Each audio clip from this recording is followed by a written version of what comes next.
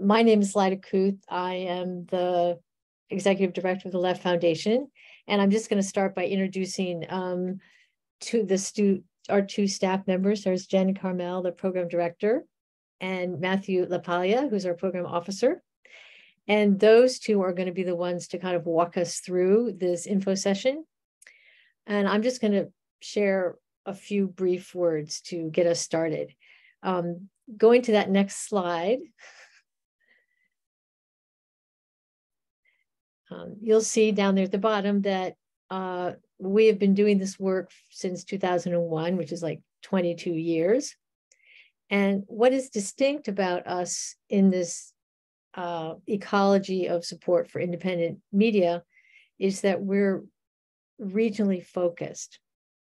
And that's allowed us to, support, instead of just projects, we have been able to support a community over time, which has a lot of meaning to us.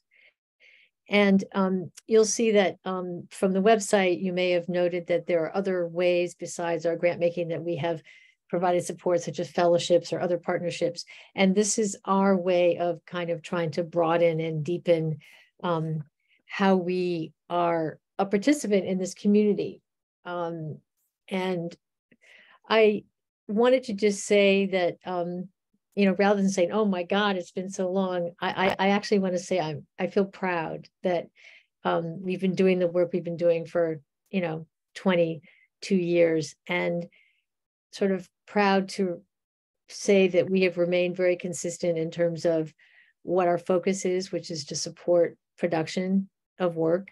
And we've also had a review process that has also remained, which you'll hear more about, but also evolved over time. So I think I like to think that in this fast moving world that some predictability is kind of a value and not a bad thing at all. I think, like I said, I recognize some faces here, and there are lots of new names, which is great, because really you represent our future work, and that our opportunity to keep doing the work that we do. And I hope that we do meet you and do form relationship with you and the work that you're doing. I'm going to turn it over to Matthew, who's going to share some housekeeping, but I just wanted to say that I'm very confident that you will leave this hour with a more nuanced understanding of what motivates us and also our process. So let me turn that over to Matthew. Thanks, Lyda. Yeah. Yes, and thank you all for being here, and wherever you are in New England or beyond, I suppose. Hope you're staying cool and dry. Like Lyda said, a few housekeeping things before we kick it off.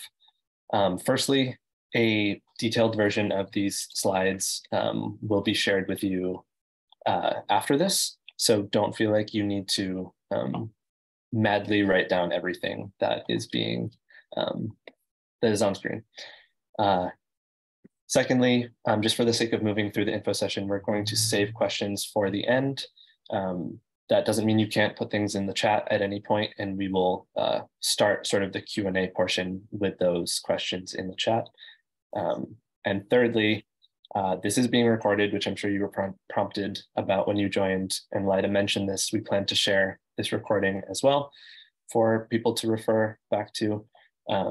If you're worried about being in the recording, as long as you're on mute, you should be all set. The only face that shows up in the recording is the person talking. So it'll probably just be my lovely face and Jen's lovely face and Lyda's lovely face in that recording. I think that is all for housekeeping. And with that, I'm going to jump into our first slide here and start by talking about some eligibility requirements. Firstly, there's a runtime requirement. So we are looking for projects that are feature length by our definition, which is 40 minutes or more. For residents, the director and or primary creative producer must reside in New England, so one of the 6 New England states. bonus points, extra credit, if you can name them all. Student status is another requirement. So projects with directors or producers enrolled in high school, undergraduate or master's degree programs at the time of application are ineligible for this grant opportunity. For format, we're not looking for multi-channel or installation work. So something that will be exhibited or on screen for an audience. For fiscal sponsorship, you don't need a confirmed fiscal sponsor when you're applying, but if you are awarded a grant, you'll need one to receive that grant funding. For anyone who has been funded by LEF before, we require a final report on the previous LEF grant funding that you received. You can access that final report through our website. There's a page called For MIF Grantees. Should be easy to find. If it's not, it's linked within the application, and you can always reach out to me or to Jen. And so the other requirement, which we'll definitely expand upon more, for pre-production, a current work sample is required. For early development, we require 2 past work samples, and current work samples aren't accepted for these early development applications. So to talk about funding criteria, at the bottom here, I'm going to turn it over to Jen. Thank you. And nice to see everyone. Thank you for being here. So the LEF Moving Image Fund has 4 funding criteria, which are quality of cinematic form and technique, originality of the filmmaker's voice, vision, and point of view, resonance and power of the core story or idea, and feasibility of production. So these are all very broad, and obviously we embrace the subjectivity of these criteria. We really invite our peer reviewers to engage with them using their understanding of what each applicant's artistic universe is in which they're creating their project. We do want to offer some potential ways of thinking about each of the criteria, if that's helpful.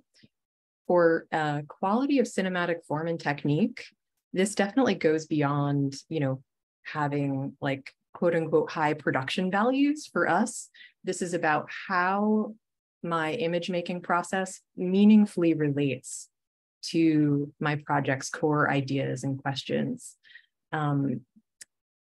For originality of the filmmaker's voice, vision, and point of view, this is about, what is my unique perspective, my unique positionality on this subject matter that my work is about, and how will my project contribute to an existing dialogue or an area of understanding. For resonance and power of the core story or idea, LEF has funded projects that are about big sweeping issues and also projects that are very specific, very personal. Regardless of the scope of the project, a way of thinking about this criterion is, how will my project provoke questions for individual reflection or collective reflection? And the last criterion is feasibility of production. And obviously this is these grants are earlier stage grants at pre-production and early development. So we know that a lot of these details may shift. That's totally fine. The question to sort of consider is my proposed team, my proposed budget, and my proposed timeline all aligned to achieve what I'm hoping to? So that's a little bit about the funding criteria. I'm going to turn it back over to Matthew to talk about what's a good fit and what's not a good fit for the Moving Image Fund. Thanks, Jen. Yeah, so what is a good fit for the Moving Image Fund? First and foremost, it's nonfiction filmmaking or documentary cinema as creative expression. Part of that is the next one, artistic risk-taking and experimentation. Certainly a form that creative expression can take, and it's one that LEF has definitely championed through the Moving Image Fund. So if you think your project is pushing sort of the conventions of what documentary is, don't be deterred by that. That should be a good sign that it might, find a home through Moving Image Fund support. As far as any topic or subject matter, it can be anywhere, it can be broad or personal. as Jen alluded to, there's really no scope that we prioritize. It's also important to mention that we instruct our reviewers to stay open to many different styles, approaches, a diversity of modes, and just filmmaking in general. And then for levels of experience, we are certainly excited about all of them. So if you're a first-time filmmaker or a more experienced filmmaker, we encourage you to apply. And as a note, LEF doesn't prioritize filmmakers or projects that have been supported in the past. So if you're worried that this is your first time applying to LEF and you're fresh on the moving image fund scene, that is not that won't be to your disadvantage by any means. So for what is not a good fit for the moving image fund, on the flip side of things, of course, filmmakers and projects that don't meet the eligibility requirements that I went over in the last slide, and also proposals that don't demonstrate how the project aligns with the funding criteria that Jen laid out. Other things that aren't great fits: branded projects or work for hire projects on behalf of a company or organization, as well as projects that use film and video as documentation and not as cinema. So this would be like oral history documentation or performance documentation, that sort of thing. Moving ahead, Jen is going to talk a little bit about what is unique to LEF's process. Thank you. So the first item here is that LEF uses a set of standardized grant questions for documentary filmmakers. This is a collaborative effort that we are involved in with a group of other funders. It's called the Nonfiction Core Application. So the intention is for it to be easier for filmmakers to apply for multiple funds at or around the same time by submitting the same, formatted questions to multiple funders. So that's one aspect of LEF's process that we're really happy and proud of. And another aspect is we can, even though we're small and we're a regional funder, we have a very small team. You're looking at all three of us. We are really happy to answer any questions ahead of time. If there's something, that you're not finding the answer to on our website, please feel free to reach out to us. You can call us, you can email us, and we can try to address that for you. We can also accept and consider accessibility accommodations if the format of this application form is a barrier for you applying. We can talk through other alternative ways to submit an application. Something that LEF is also very proud of is we are really committed to offering peer review feedback after decisions are made. So any applicant can request a one-on-one phone call with me to talk through what the peer review responses were to their application. And we hope that this is helpful and informative as filmmakers might continue to prepare applications for other funders, and maybe just as additional insight into their creative process and how people are responding to that. We do find it really important to keep the decision-making process as diverse and as dynamic as possible. So for that reason, we also have different invited external peer reviewers from in and outside of New England who take part in the process at every round. And as Lida was mentioning at the start, in addition to the Moving Image Fund, we also offer 3 different fellowship programs that we partner on with local organizations, the Flaherty, the Harvard Film Study Center, and Points North Institute. And you can find out more about those opportunities on our website. And even beyond the fellowship opportunities, if there are other resources that you're looking for, we do have a resources page on our website, and we send out a monthly newsletter with upcoming deadlines for documentary filmmakers. So if you are not aware of that, definitely check that out. And I think that might cover it for this. And I will turn it back over to Matthew, who's going to talk about deadlines and the review timeline. Wonderful. Thanks, Jen. Yeah, so timeline. If you're familiar with Moving Image Fund and LEF already, you might have noticed that this year is a little bit different. We've pushed this pre-production and early development grant cycle a little bit later. So the deadline is in August, on August 7th specifically, and grant decisions will be made in early October. For these grants, we plan to award 6 early development grants of $2,500 each and 6 pre-production grants of $5,000 each. The next Moving Image Fund grant cycle won't be until later in the fall. That will be for projects in production and post-production. The letter of inquiry deadline will be in late November, they'll open up in November and the deadline will be January 19th, 2024. And yes, those production grants are for $15,000 and post-production grants are for $25,000. Those are post-production grants are only open to prior LEF grantees. So if you've been funded in a previous phase. I think that's it for timeline. That should cover it. And I'm going to hand it back over to Jen to sort of kick us off talking about the applications themselves. Thank you. So previously I mentioned the nonfiction core application, this standardized set of application questions that we use in the Moving Image Fund application. The nonfiction core application was started in 2015 or 2016. We came on board to adopt those questions pretty soon after it was started.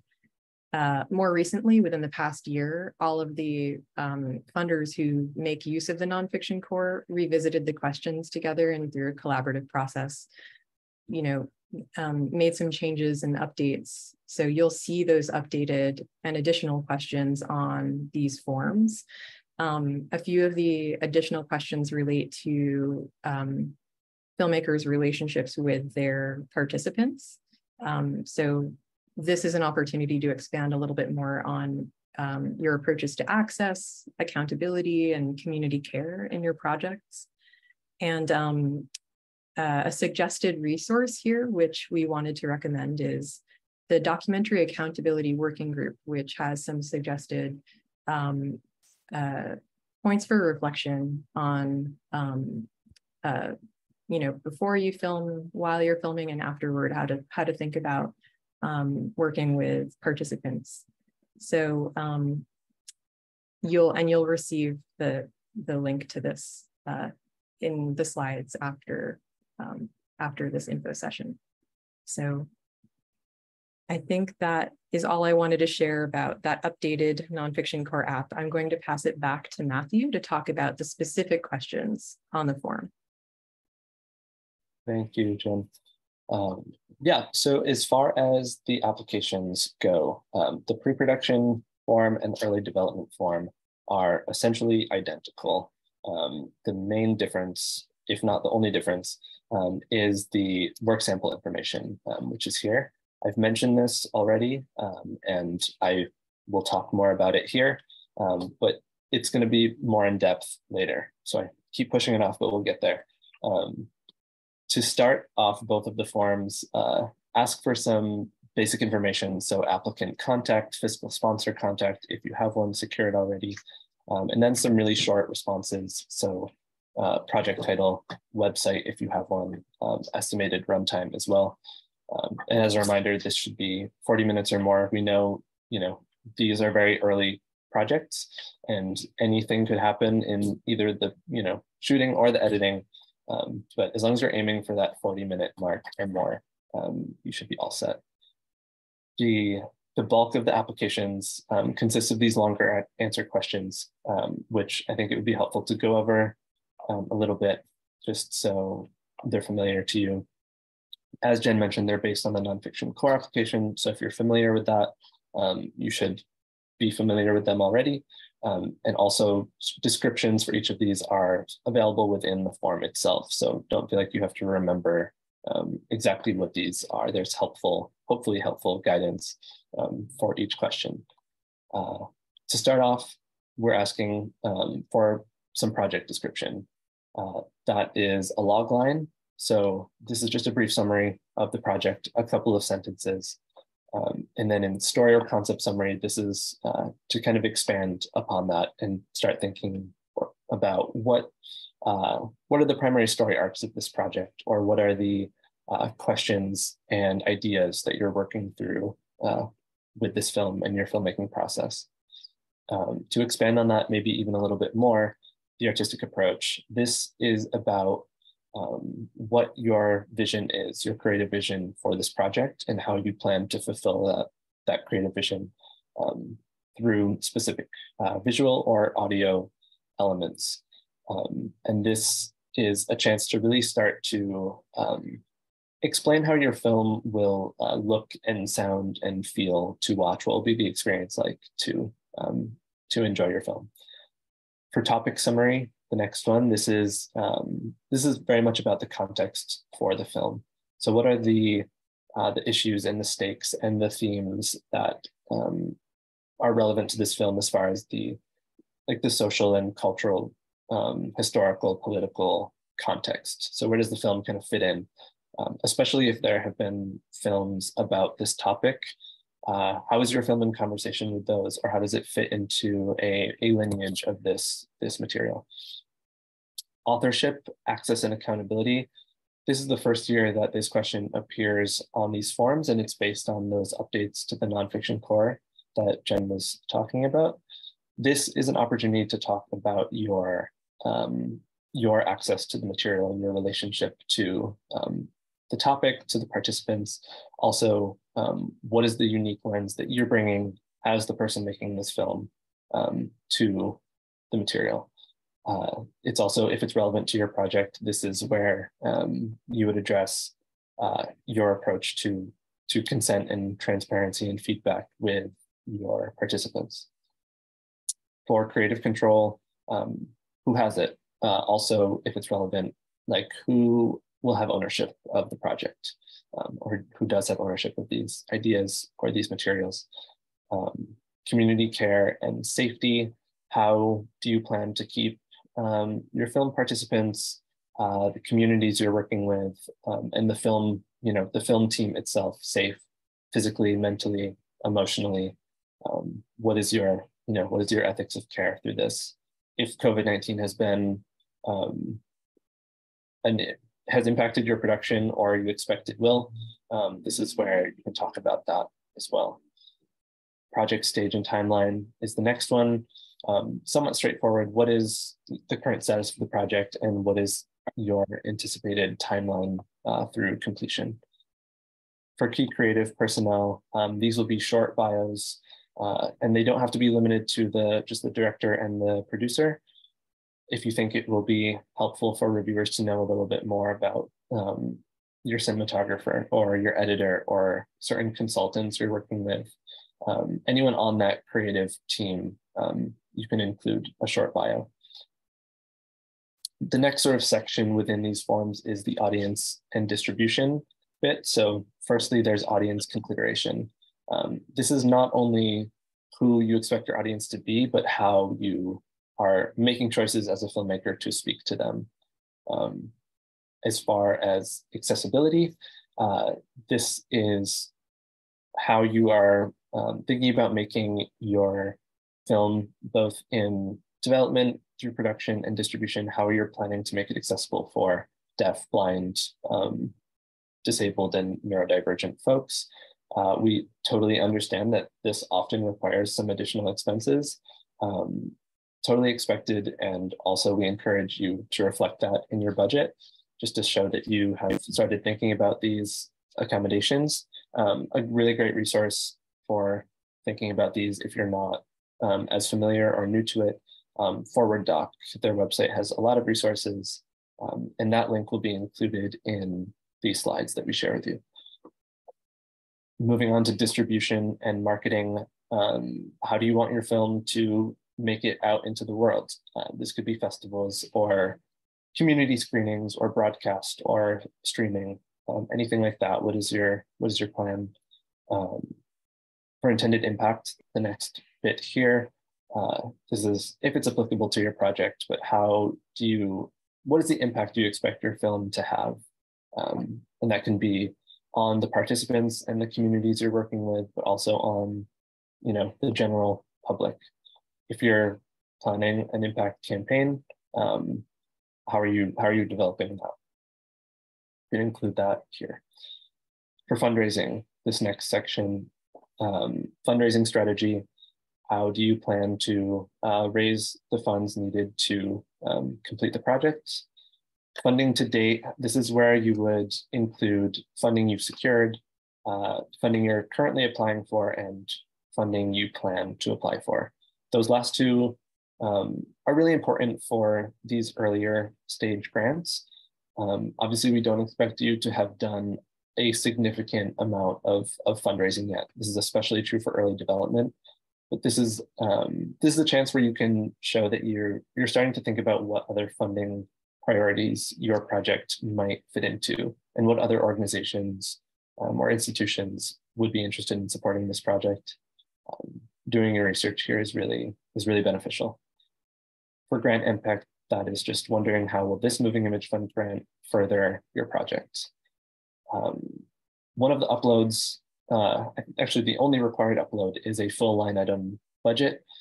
Jen is going to talk a little bit more about that in a moment, so I'm not going to spend too much time. Work sample information, like I said, we're going to do a deeper dive in a moment. I keep delaying this, but we will get there. Right now, I'll just mention that this asks for a link that will be viewable through October, as well as a password if necessary, a time code if it's longer than 10 minutes, shooting format, and a brief description.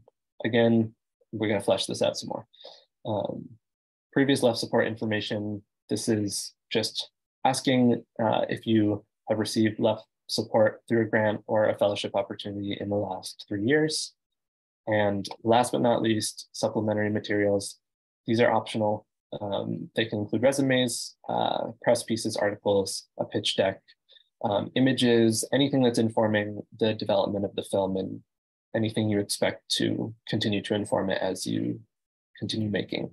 A note about these materials, though, reviewers are not required to review them, but if someone's on the fence or has some lingering questions, these can be really helpful and clarifying for reviewers.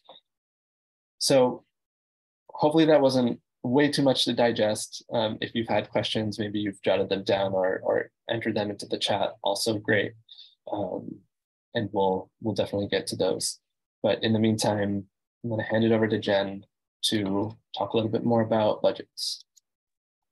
Thank you so much. Thank you so much for that, Matthew. For budgets at this stage, both at the pre-production round and the early development round, as Matthew mentioned, LEF does require a full line item budget. Some people may already have this, some people may not. It's totally fine if you already have a budget to share what you've already come up with. Maybe it's something that you've submitted to other funders. It's just something for your own planning. And you don't need to use the LEF template in whatever format you have it already. And then for those who do not have a budget drafted already in this amount of detail, LEF does offer a template that you can find and download on our website.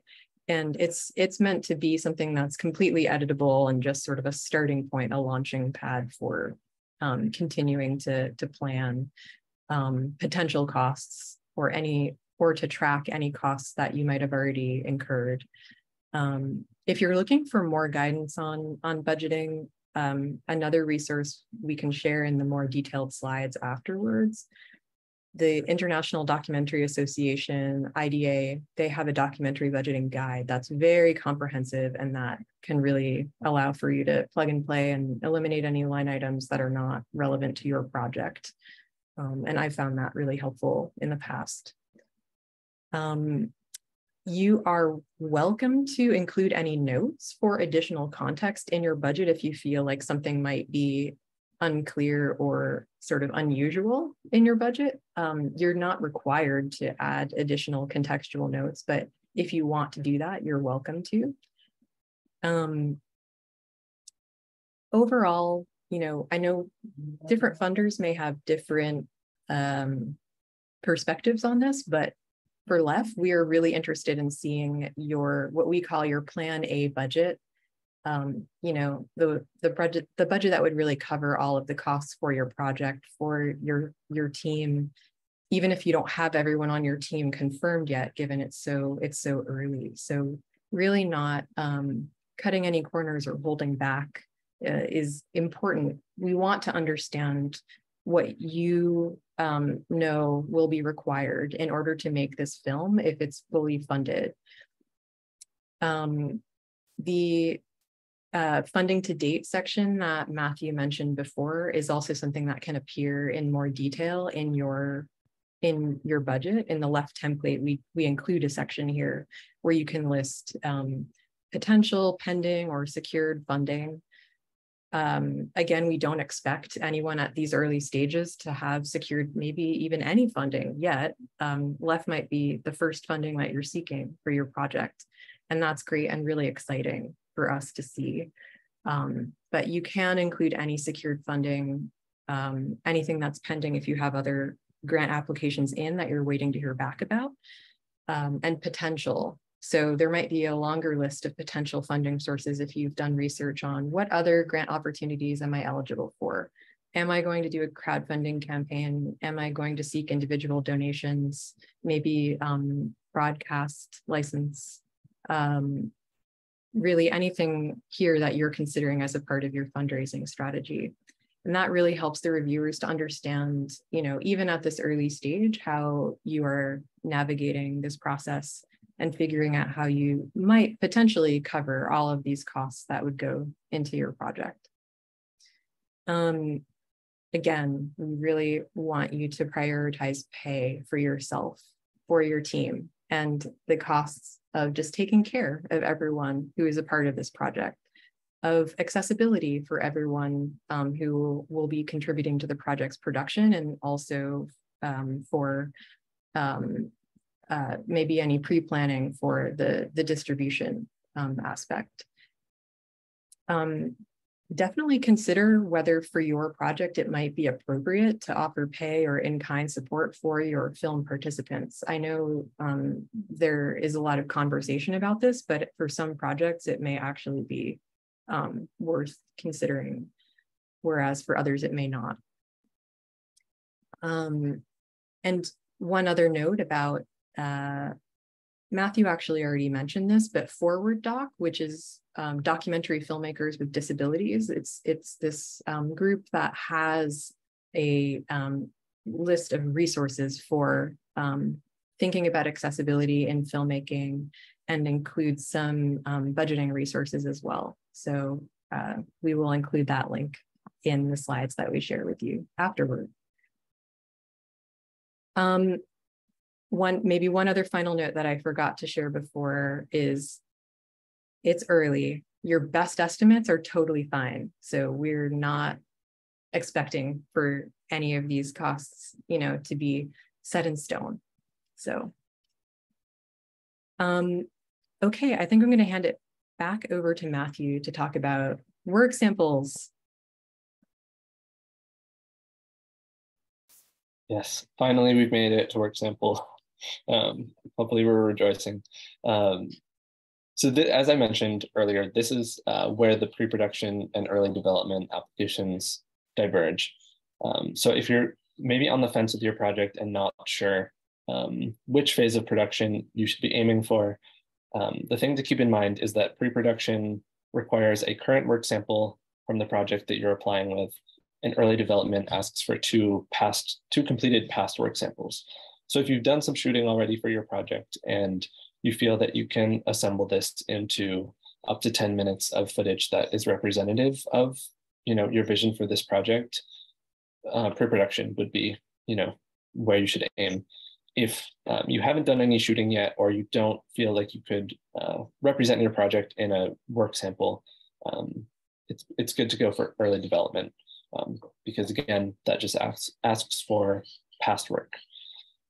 Let's dive into current work sample a bit. This should be key moments from this project.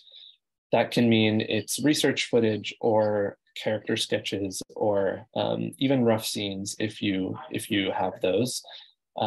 It can demonstrate access to participants, to materials, and it could also just be demonstrating your visual treatments, or the developing tone and style of the project. Again, it's early, so this very much can be developing.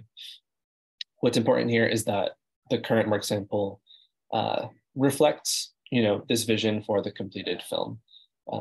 It should also complement everything that you've written about so beautifully as well. Those two things should work together.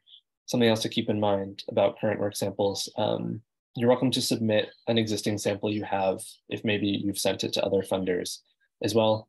The only thing there is if it's longer than 10 minutes, we'll ask that you include a time segment to review that is up to 10 minutes. It can be one big chunk of 10 minutes, or it can be smaller pieces of a couple minutes here and there, as long as those don't total to more than 10 minutes.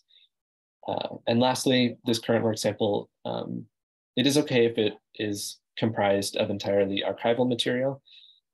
If that is a texture or a format, or just contains content that will be very important to your film, could also be a chance to demonstrate editing techniques and that developing tone that I mentioned. Let's jump down to things to avoid in these current work samples. It's really anything that doesn't communicate this vision of the project. These are things like fundraising trailers, slideshows of film stills, and crowdfunding pitch videos as well. We love to see your faces and see your enthusiasm about the project and commitment to getting it over the finish line. But what we're really interested in is seeing, this filmmaking in action. You can include all of that really helpful information in these written responses. For pre-production, there's an option to include a past work sample as well. But to talk about past work samples, let's think about early development where they are required. As I mentioned, 2 of them. And the thing that past work samples ideally contain are these past interests that you've had. Of course, your experience working with film, and or any new directions. So what that means is how is this current film that you're applying with, how is it either building on this past work or departing from this work, introducing something new into what interests you and what how you make films, anything like that. And this is where the sample description within the application becomes really important. You can write about these past works and contextualize them, and just talk more about what you would expect reviewers to glean from them as it relates to this current project. Again, if the link you're including is longer than 10 minutes, which if it's a completed film, there's a decent chance of that, just include the time segment. Reviewers are only required to watch up to 10 minutes. So anything over that, there's no guarantee that it would be seen and reviewed. And lastly, for these past work samples, it is okay if this past work wasn't made by you, the person applying, or the director, or a producer's past work. It could be your cinematographer's past work, something like that. And again, you can contextualize why you included it in that project sample description. I think that is it for work samples. I feel like I built it up and then I blew through it. So if there are questions, again, we'll get to those shortly. And yeah, to to close us out, I will hand it back over to Jen to just talk about some other considerations. Thank you. So some final recommendations from us. Before you apply, if you're considering applying, definitely just double check, triple check the guidelines on our website. Make sure you can determine that you're eligible. And if you have any questions about that, we want to make sure you reach out to us to make sure that you're eligible before you spend time working on a proposal. You can also read our frequently asked questions before you reach out to us to make sure your question isn't already addressed there. And let us know if you need to request an accessibility accommodation in order to apply in an alternative way that's not through this application form, if the form is a barrier for you to apply. Now, if you have determined that you're eligible, you're definitely going to go for it. You're going to prepare an application. It's great if you're already attending this info session, because that means you started early and you have time to pace yourself, to give yourself time, if you haven't written anything yet, to write and then go back and revise. You can draft your responses on our application platform, Submittable, and save them there. We do also recommend saving them somewhere else offline, just in case you have any interruptions in your internet. We would hate for anyone to lose their work. One question that comes up is sort of what is the tone that is sort of expected in a grant proposal? I think we would just say to, be yourself, be honest and to the point. We're not expecting anything, more than that. And to give a sense of where you're coming from and inviting us into this creative project that is in development, which is very early. And as Matthew mentioned before, maybe after you've sort of identified what you are thinking would be the material to share for your sample or samples, and what you're sort of drafting or revising for your written proposal, to then take a step back and think about how they're complementing one another side by side. Are there any kind of